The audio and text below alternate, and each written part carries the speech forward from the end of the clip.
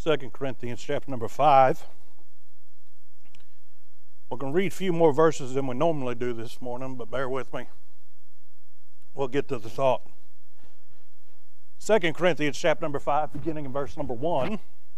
The Bible says, "For we know that if our earthly house of this tabernacle were dissolved, we have a building of God, an house not made with hands, eternal in the heavens. For in this we groan earnestly, desiring to be clothed upon with our house which is from heaven. If so be that being clothed we shall not be found naked. For we that are in this tabernacle do groan, being burdened, not for that we would be unclothed, but clothed upon, that mortality might be swallowed up of life. Now he that hath wrought us for the selfsame thing is God, who also hath given us the earnest of the Spirit. Therefore we are always confident, knowing that whilst we are at home in the body, we are absent from the Lord. For we walk by faith, not by sight. We are confident, I say, and willing rather to be absent from the body and to be present with the Lord. Wherefore we labor that, whether present or absent, we may be accepted of him." Now in this passage, the Apostle Paul begins by saying, we know, meaning it's plain. It's been taught before. It can be observed. It's something that you don't have to doubt. You know that if our earthly house of this tabernacle were dissolved, we have a building of God. In other words, as soon as this one goes back to the ground, I've got a body that the Lord has prepared for me. We like to sing about streets of gold, and I'll have a mansion somewhere over the hilltop. A mansion's not going to matter once we get there. He prepared one for you because he loved you, and he wanted you to have a place at the Father's house. That's why the Father's house has many mansions.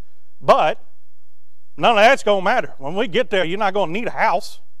We're going to be with the Lord forevermore. But it says we have a building of God, in verse number 1, and a house not made with hands, eternal in the heavens. This tabernacle, go study your Old Testament economy. The tabernacle was the temporary structure that they were able to take down, move, and then reassemble as the children of Israel traveled through the wilderness.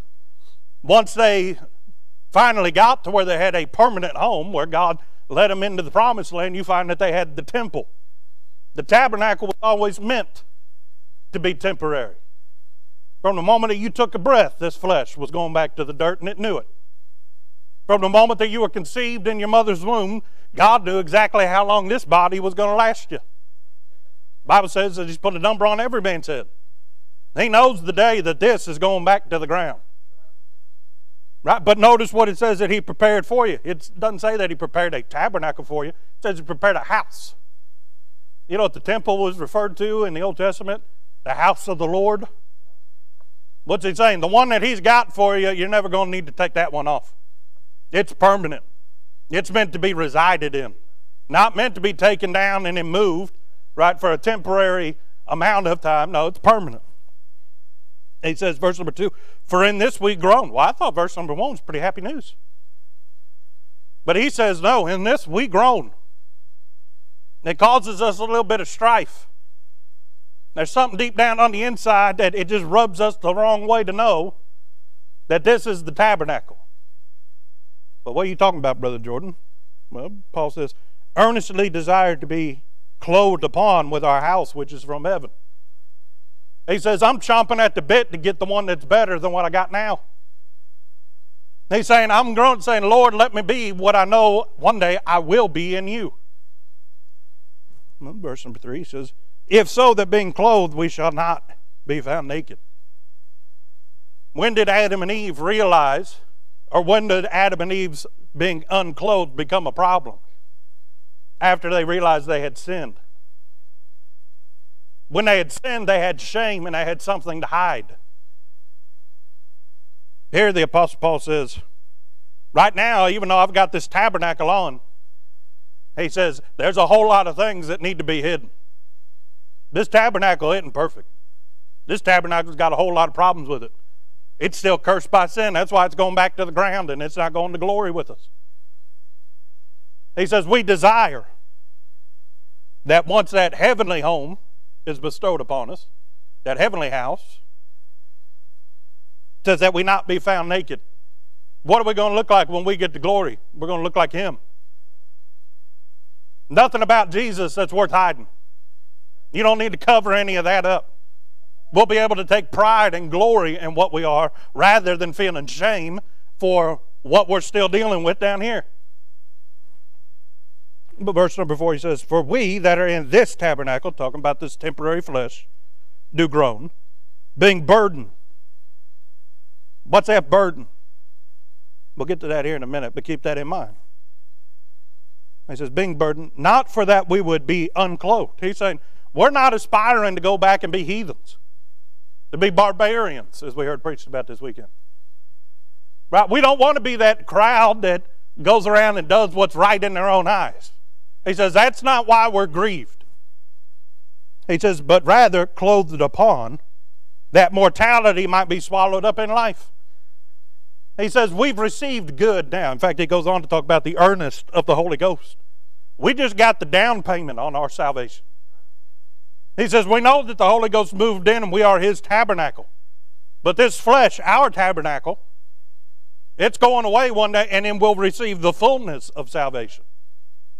He says, we groan, we desire, we're begging in our spirit to have that more perfect thing that we, by faith, we can see it through the Scriptures. What we're going to look like? I don't know, but we're going to look like Him. Well, what's He look like? Well, John was limited in the words he could use, and he was trying to use words that we understood to explain it, but he, in the book of Revelation, explains what he saw. He had face like brass, he had eyes full of fire, hair white as snow. What are you saying, Brother Jordan? There's nobody that looks anything like Him. But when we get there, we're going to look just like Him. It says we're not groaning to go back to what we were. He says we're tired of the sin. We're tired of the flesh. We're tired of the old man wrestling with us every day. He says we do groan that imperfection will be swallowed up in perfection. That mortality be swallowed up with immortality. He's saying that one that we've got, it's going to last us for all eternity. Nothing wrong with it. Never will be anything wrong with it. All we're wanting is to take off the old and to put on the new. He says, but it burdens us. We groan to have that new thing. Verse number 5, now He that wrought us for the self-same thing is God, who also hath given us the earnest of the Spirit, which we just talked about. Therefore, we are always confident, knowing that whilst we are at home in the body, we are absent from the Lord. He says we're confident that we know one day it's coming.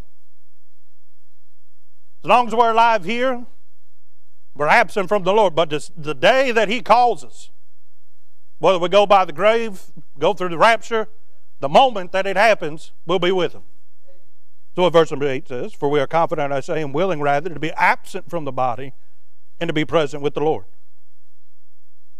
But see, go back to verse number 5. It says, now He that hath wrought us for this selfsame thing is God. You know what God intended when He saved you? That for a while, not for forever, but for a while, you would be wrapped in this earthly tabernacle, the flesh, that you would receive the Holy Ghost, who, as we've heard preached all weekend long, right, leads us and guides us into all truth. He is both our schoolmaster, but He's also our corrector. He convicts us to show us what is true from the Word of God and what God wants in your life. He gave you the earnest of your salvation so that you could rule and reign over this flesh for a time and compel it to do what is the will of God. It says, who wrought us for this selfsame work? God did. That's what God intended. That's what God equipped you for. It's what Jesus, when He said He must go so that the Holy Ghost could come. He said it's better for the Holy Ghost to be here because it'll be me living in you. He says it's going to work out just the way that God intended it. So, the Apostle Paul here in verse number 1 and several times on down through this, it says that we groan. He's saying, I've just got a little glimpse of what God's got for us on the other side. I'm all ready to go. He's saying, I don't want to be stuck in this flesh anymore. He says, I want to go on and be home, go home, be with the Lord forevermore. I want to be like Him. Says he's burdened by it. He's burdened that he loves the Lord so much he just wants to go be with Him. But he says it causes him discomfort in this flesh. Later on, the Apostle Paul says that he was torn between the two. Whether to go or whether to stay. Why did he want to go? Because he wants to be with the Lord. But why did he have something that caused him to want to stay? He said for other people's sake.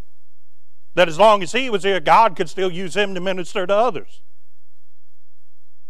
That was a struggle that he felt in his soul. Now, I'd say it's very rare in today's iteration of the church that there are very few people who are waking up every morning and asking God to help them because they just want to be in heaven so much that they're tired of living in this world. I'm sure it happens. But the Apostle Paul says, no, that's a daily burden I got to carry. I want to go so bad that I'm tired of this place. But yet at the same time, he still knows that he has work to do down here. Look at verse number 8. We are confident, I say, and willing rather, to be absent from the body. He says, if you gave me a choice, I'd be in heaven. He says, we're willing to be, but I just can't be. Verse number 8. He says, and to be present with the Lord. Wherefore we labor, that whether present or absent, we may be accepted of Him. The Apostle Paul said, I had to stop thinking about which body I'd rather be in. That's up to God. God chooses where I'm at, what makes up my being. By Him and through Him do all things consist. He said, I had to stop thinking about it. I had to get my eyes off of what I was stuck in and what was prepared for me. Right? If you was driving a jalopy into the parking lot today and you knew that somewhere across town somebody had put a down payment on a Rolls Royce for you, and all you had to do was show up and get the keys for it, it was already yours. It's paid for. It's waiting. It's got your names engraved into the seats. There's a place for you at the Master's table in glory. He's got a house for you. Right? He's got a place around the throne where for all eternity you're going to be there, worshiping and praising Him, having fellowship with Him in the flesh. He wants you to see Him as He really is, and He wants you to be seen of God as what He intended you to be. You'll finally be what it was that God wants to turn you into, the completed work of God that started the day that you got saved. Everything's going to be better over there. Well, if you drove in a jalopy and it was just across town and you could go get it, why wouldn't you? Well, the issue is, I'm not the one that gets to make that choice. I didn't give myself life. I can't take life away from myself. Right? How dare we say that, well, Lord, I'm ready to go. Not if He's not ready for you to be there. You know what that tells me? If you're ready, but God's not ready for you to leave, tells me that you're not right with God. You're not in the perfect will of God. The Apostle Paul says, this is what I decided in verse number 9. That whether present or absent, we may be accepted of Him. He said, I got tired of looking at what would be best in my eyes. He says, of course it'd be best for me to be in that glorified body. Well, not if God still has someone He wants you to win down here. The Apostle Paul later said that he was willing that he would be accursed, or in other words, lose his salvation and go to hell, if all of Israel would come to be saved. You say, what do you think was more important to the Apostle Paul, Brother Jordan? I think the Apostle Paul cared more about people getting saved than him having his glorified body. I think God cares more about more being added to the family than those that are in the family graduating to that heavenly body. What do you say, Brother Jordan? I'm saying God's got a time and a place for everything. And when it's God's will for us to go, there's no other place we ought to want to be. But as long as it's God's will for us to be here, we've got things that we've still got to take care of. But what do we glean in these first couple of verses about the Apostle Paul. The Apostle Paul hates his flesh. He despises it. Says, Lord, I know I'm stuck in it, but I don't like it. Yesterday I was afraid Brother Jeff Ledbetter was going to start preaching this part of my Sunday school lesson, but he went a different direction. The Apostle Paul said of himself, "O wretched man that I am." He called himself the chiefest of sinners. He knew that before he got saved, he was the enemy of God. That he actually persecuted the one that he thought he was serving and worshiping. When the Apostle Paul looked at his flesh, he saw no good thing. He hated himself in the flesh. No wonder he wanted to graduate to that glorified body. But at some point, he had to come to accept that he was still stuck in what he despised so much. The Apostle Paul desired to be closer to God. Well, how close did he want to get? That he looked exactly like Christ? If some people today had a burden for truly being accepted, like he said in verse number 9, that whether you be in the flesh or you be in spirit and glory, you'd be accepted of Him. Him who? God. Well, you know what it takes to be accepted in the beloved? You got to look like Christ. What happened when your soul was saved? When you made that trip to Calvary and asked Him to save you? What happened? Well, He robed you in His righteousness so that the Father would see Him when He looked at you. Why did He do that? Because that's just a placeholder until you get to glory and you really do look like Him. But the Apostle Paul says, Lord, I know that in this flesh I truly can't be what you desire me to be. But yet he believes that he can still be accepted of God. Well, he's saying there's enough that you can do that you can be accepted by God, approved of. Accepted means that not only is there a place for you, He receives you and puts you in that place. You can mail something to somebody, but unless they accept it, it don't get delivered. They go to the mailbox and say, I don't want that. They put it back in there and say, return to sender. It wasn't accepted. If you write a check to somebody else and their bank doesn't accept it, they're not getting the money. If you're not accepted of God, that means that He's not allowing you to be in the place that He intended you to be. He says, this is where you ought to be, but I can't accept you the way that you are. The Apostle Paul realized that even though I hate this flesh, even though I hate my carnal man, that he had to die daily. But in all of that, the Apostle Paul realized, I got to stop walking by sight. Look at verse number 7. For we walk by faith, not by sight. What's he walking towards? He wants to be accepted of God. That's his goal, whether I be here, whether I be there. Whether I stay or whether He take me, my goal is to be accepted. Well, in order to be accepted over there, you're going to have to stand before a judgment seat. That's what he goes on to talk about from verse number 9 all the way down to the end of the chapter. Now, you're going to have to give an account of the deeds done in this body that you hate. So you might as well compel it to do what is right. In order to be accepted over there, you're going to have to do what it takes down here to hear, well done, thou good and faithful servant. One day we'll pass through the fire, that judgment of God that we heard about this weekend. And it'll be revealed what was hay and wood and stubble and what was gold, silver, and precious gems. And one day we'll receive our place in glory and we'll be accepted forevermore. But he's saying, when I stand before God at the judgment seat, I want to be accepted. I don't want to be rebuked.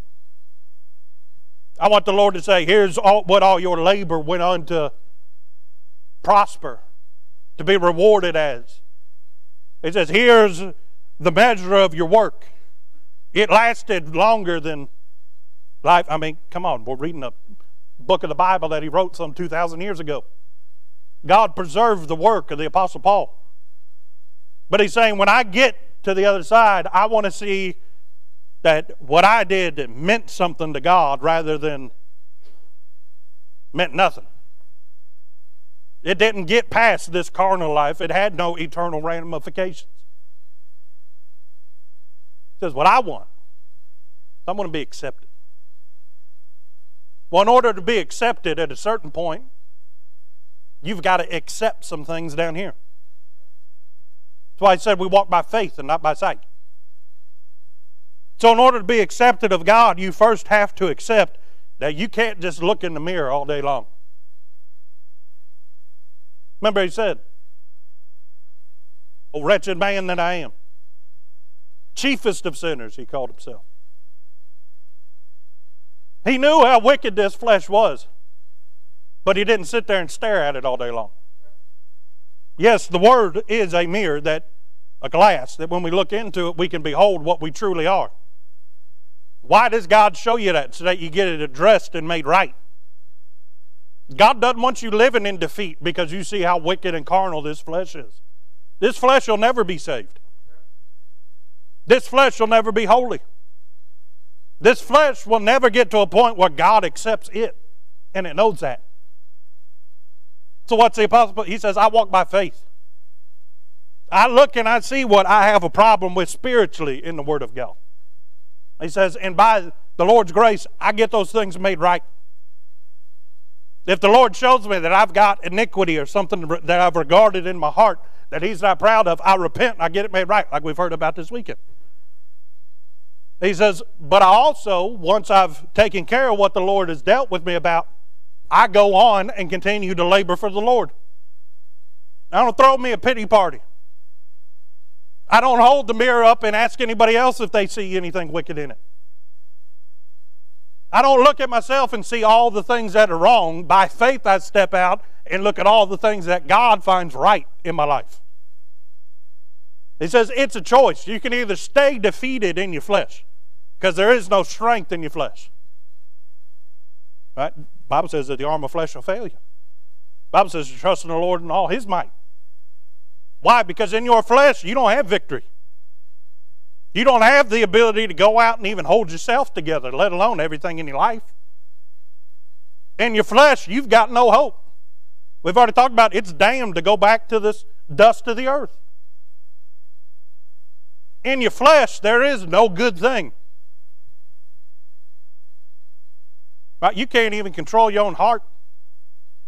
It's deceitfully wicked. No man can know it. How can you control something that you can't even understand?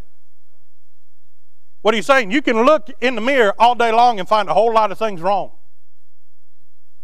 That's walking by sight. That's what you see. You can deal with, you can see the flesh. You can look at yourself and find all kinds of problems. I don't find that God ever wants a Christian to be the reason that in their life they're not being productive. God doesn't want you sitting there with a magnifying glass finding all the things wrong with your flesh, because your flesh ain't going to glory. God wants you to look at your spirit, to be spiritually minded. God wants you to be so concerned about His will that you constrain the flesh to do the will of God. He said, greater is He that's in you than he that's in the world. You know what that means? You get a good hold of God, you're going to be able to live in the flesh the way that God finds acceptable. Does it say that you'll be perfect? No. But it says that you can live accepted of God. What's that mean? You constrain, compel this flesh. You control the flesh. James said that if any man can offend not in word, that if he can control his tongue, that man is a perfect man. I talk about sinless, but that he's got control over this flesh. You can be accepted of God in this flesh. But you're not going to do it if you're sitting there looking in the mirror all day long, looking at all the things that are wrong with the flesh, looking at all the things wrong with other people's flesh. No, if you want to be accepted, you got to walk by faith. Well, in order to walk by faith, what do you have to see? Well, to be accepted of God, you have to first accept or acknowledge that you have a call on your life. Go in the Bible anytime that a king had sons as princes, that he didn't give them responsibility, that he didn't give them a piece of what he owned and then give them jurisdiction over it. That the princes would go out and judge or rule or enforce what it is that the king said. Why did that happen? Because the king knew not everybody could see him directly, but they could see one of his representatives. And he trusted his children to go out and to be good representatives of the King. God's put a call on your life that you are a representative of his heavenly kingdom. God's still very concerned about the kingdom of heaven, even though people don't preach on it too much nowadays. One day it's coming. And one day that's the only kingdom that will remain. But until then, he's got a job for you to do to point people in that direction. If you don't admit or recognize that by faith, you're more than what you see in the mirror. We can't see what God sees when he looks at us. We don't see us robed in the righteousness of Christ, but by faith, I can look in this Bible and see that it's true. But Brother Jordan, I just don't feel like that's me today. That's irrelevant. In God's eyes, you're the same as his son. Not because you are today, but because one day you will be. That because of that, God extends grace and mercy and blessings on your life down here as a reward for what Christ did for you. You didn't earn any of it. But Brother Jordan, God's just been so... I never understood this argument, Brother Ron. But God's just been so good to me, I just don't feel like there's anything that I could do to go out and show how appreciative I am. Well, there's a little bit of truth to that. But if you're so appreciative that you just didn't know what to do, you'd go do something. Feeling unworthy isn't an excuse to not go out and do something. In fact, it's the opposite. Those that realized how much they didn't have a claim to God usually do the most for God afterwards. Jesus said it this way, that the one that was forgiven much would be the one that was most thankful, most appreciative, most loyal to the Master. Us, we're just sitting there and say, oh Lord, look at what a mess I am today. Look at what he's turned you into already. The Bible says your conversation's recorded in glory. He already knows what you're going to say once you get there. The only thing missing is you in glory. He's got everything else there. Right before a baby's born, they make up a nursery. Baby's name's on the wall. They've already got pillows embroidered, and it's got names, and it's got, family trees already being added to it. Everything's waiting on the baby. The baby's just not there yet. If you ask somebody, who's that room belong to? Well, it belongs to the baby. Well, where's the baby at? Baby's not here yet. How can the baby have something when the baby's not here yet? You can't own something unless you're here to take possession of it. Tell that to God.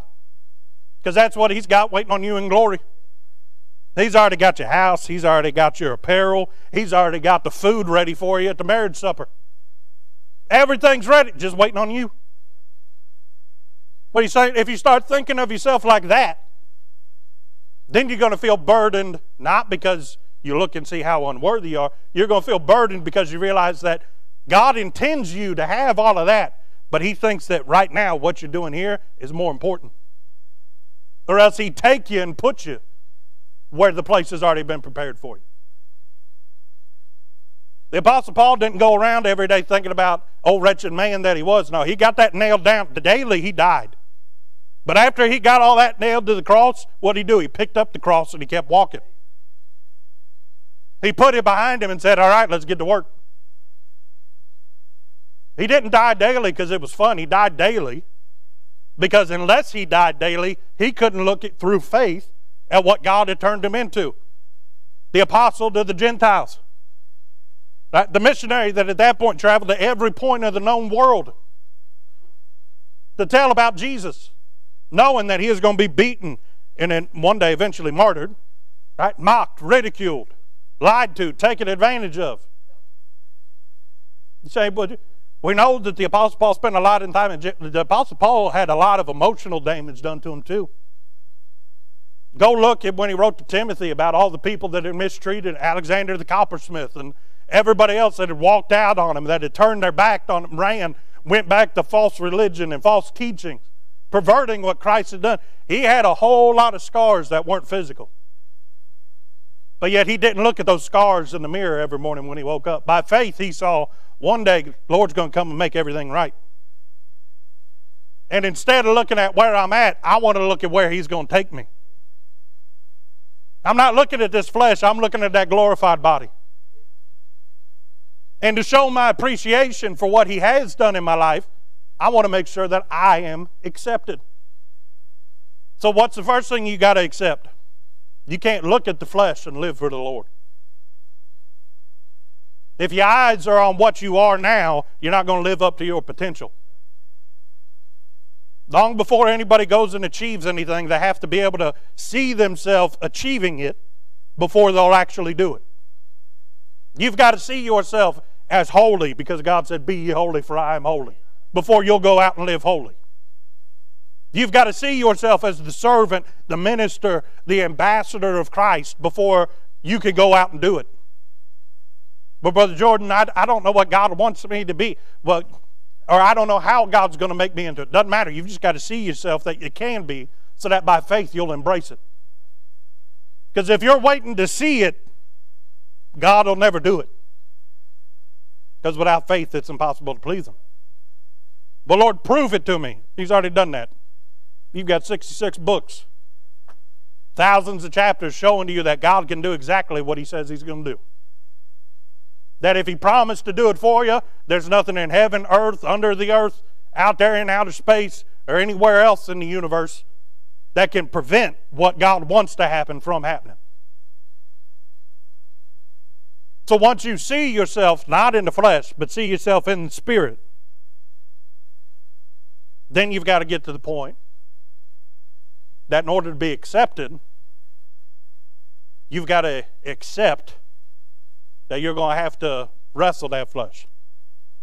It'd be too easy if God said, "Just forget about the flesh." No, you're stuck with it. Right? Peter Pan, anybody remember that tale? He lost his shadow. Right? He's looking for it, but the shadow didn't want anything to do with him. Okay, and then eventually they find it, and then they sewed it to the bottom of his feet again. Don't understand how that makes sense, but it was a kid's story. They sewed his shadow back onto him, but it couldn't be separated. You're sewed together with this flesh. The flesh don't want to be a part of your spiritual body, and your spiritual body don't want to be a part of the flesh. They're at enmity with one another, but they're sewn together.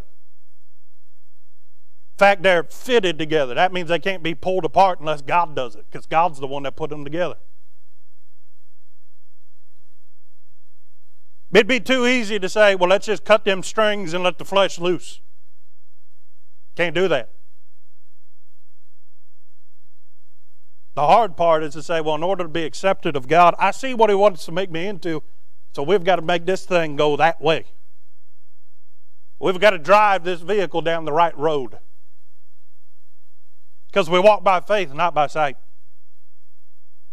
We know that that's the direction God wants us to go, and even though everything in the carnal man says that's the way we should go, you got to convince it to go that way. And I'm not talking about making deals with it. Well, if we go to church, then later on today, we'll go out and we'll go fishing and pretend that we're sick and miss church tonight.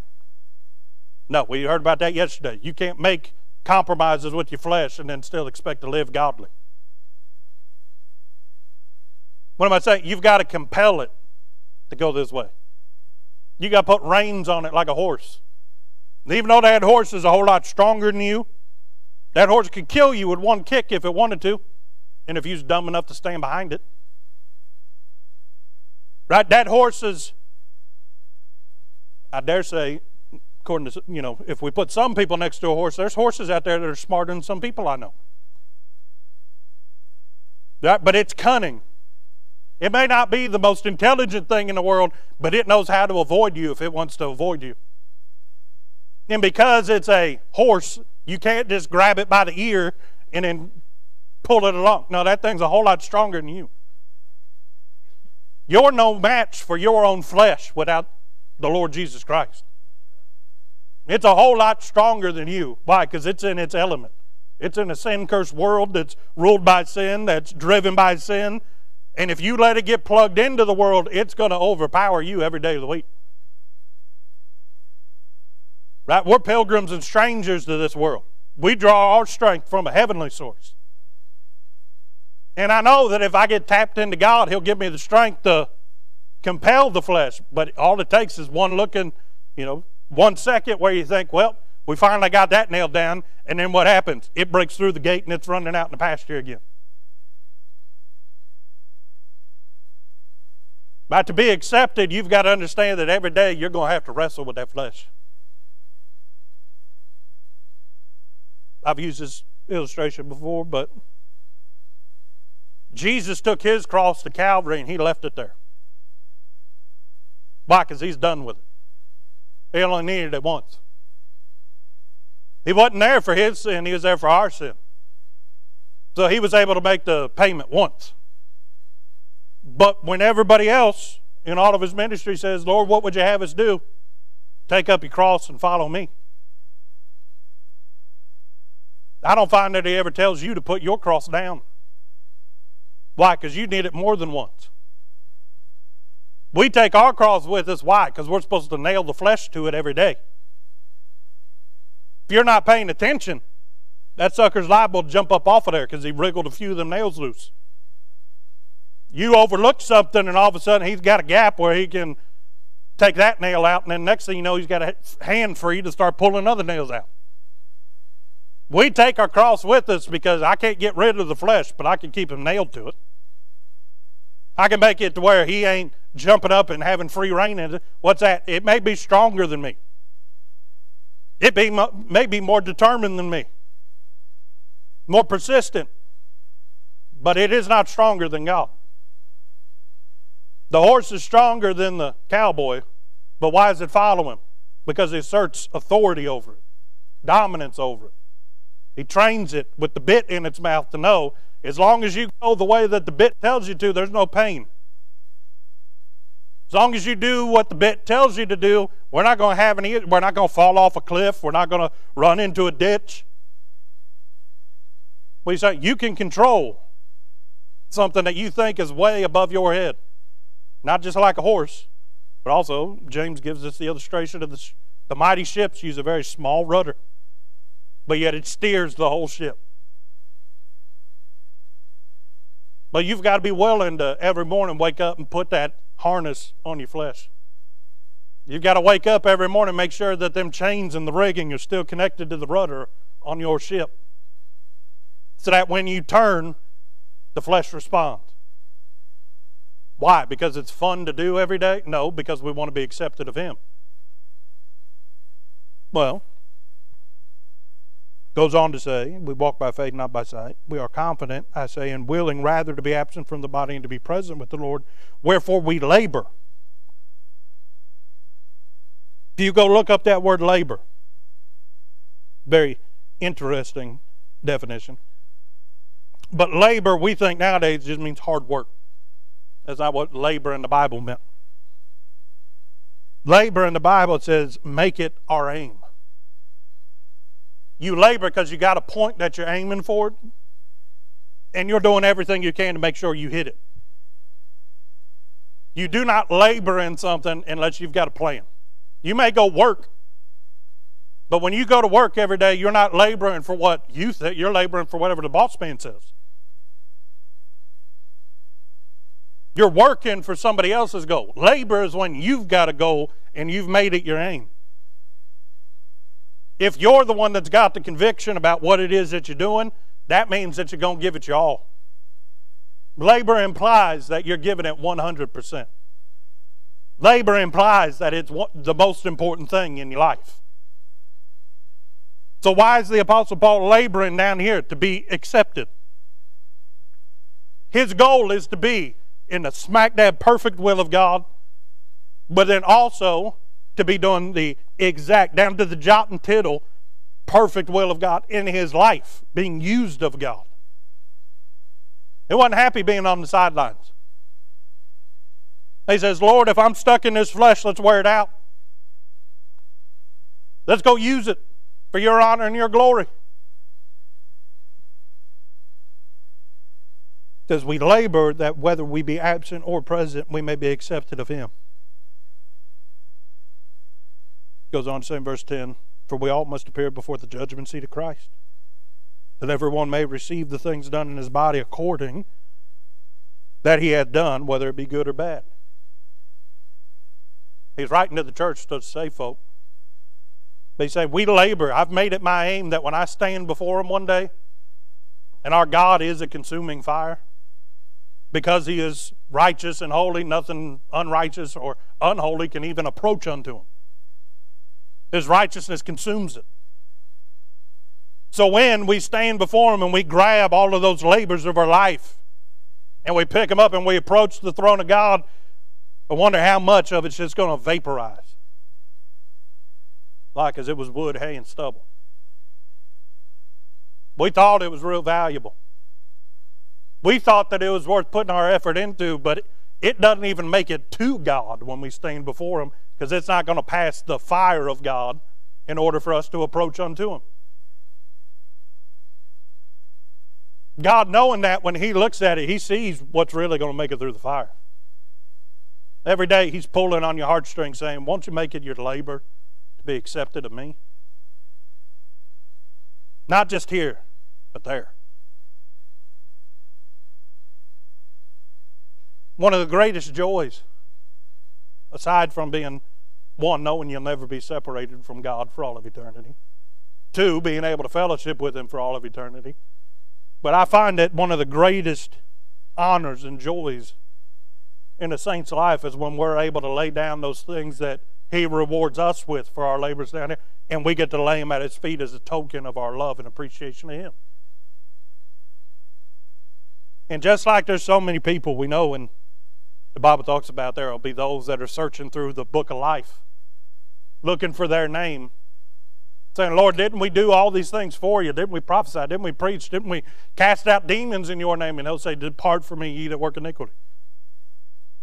I can't imagine the heartbreak and the wails that'll happen when they realize their name isn't in God's book.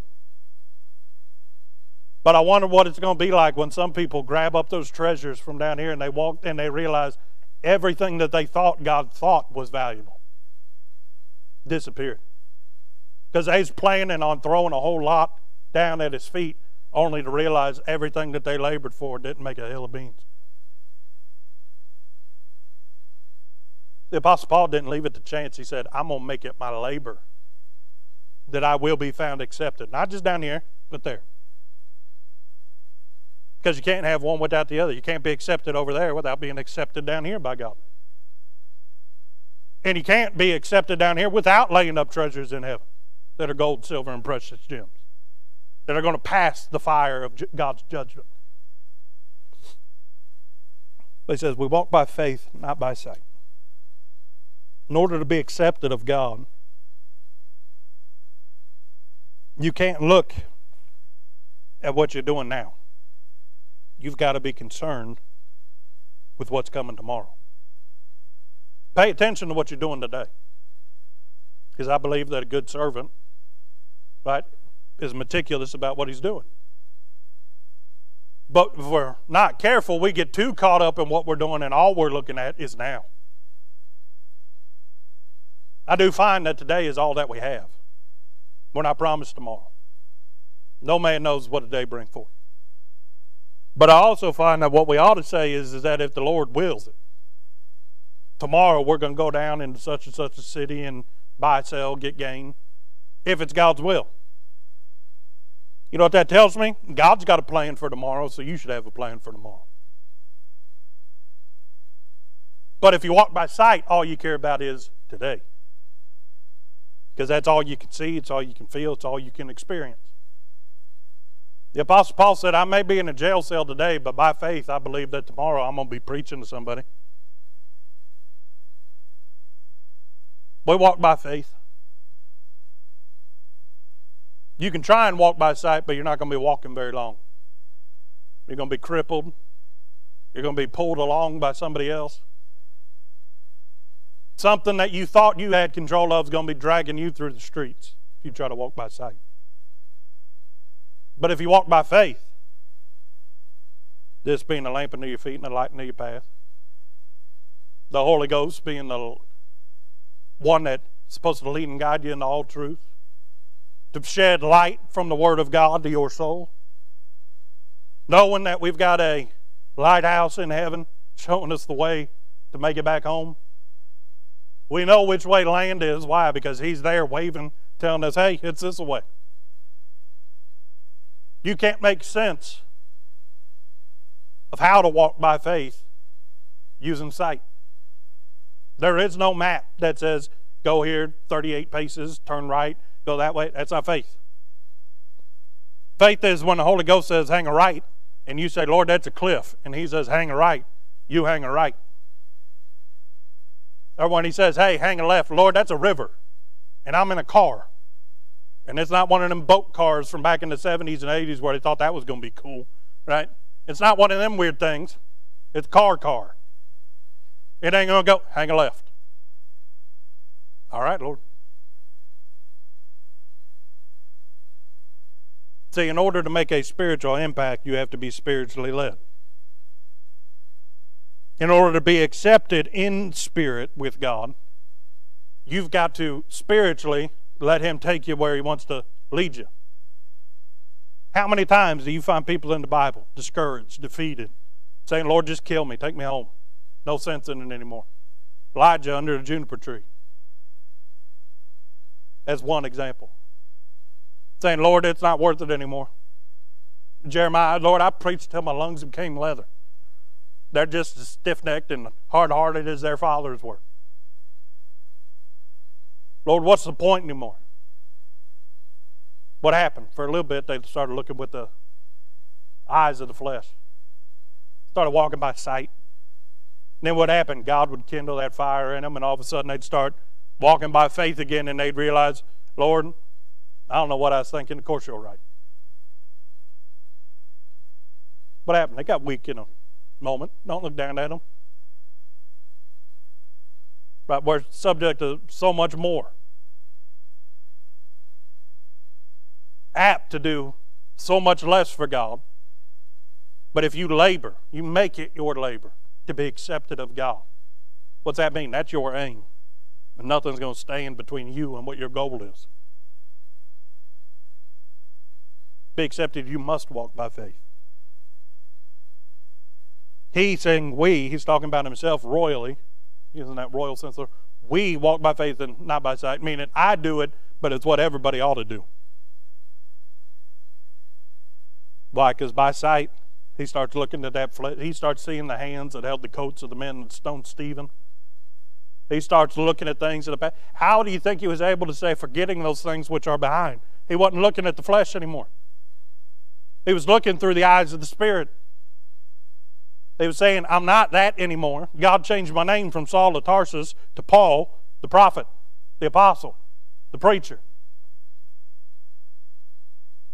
He says, by faith, I'm looking at what God made me into, not what the world still thinks that I am.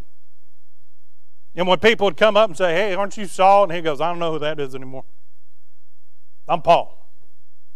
It looked the same, may sound the same, may walk the same, although chances are he wasn't walking the same, because after all the times he'd been tortured and beaten, he walked a little bit different. And they'd say, well, you sound it, but you're right, you're different. What's he saying? I'm walking by faith. Won't let others remind me of what I used to be. Won't let my own self remind me of what I used to be. Why? Because there's only defeat that way. There's no victory. The only victory is in embracing, understanding, and seeing yourself as what God will make you into one day.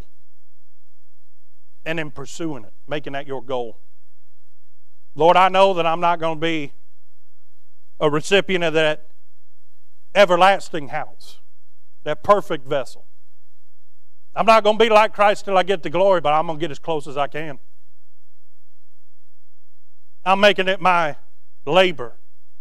Means it's the first thing I wake up and think about. It's the last thing I think about before I go to bed. When I'm sitting there and I've got a little bit of free time, it's the first thing that I'm pondering, considering. Most of us, it's the very second we get free time, phone comes out of our pocket. You know what the Apostle Paul was thinking about? How can I be more like Christ? Lord, show me. Realign my aim so that I'm right on target. Well, what was his target? To be like Christ. To be accepted of God. Both here and now and in the future for all of eternity. Did you know that you could receive a daily devotion every morning in your inbox? Head on over to ibcflorence.com and click on Daily Devotions to sign up today. And as always, thanks for listening.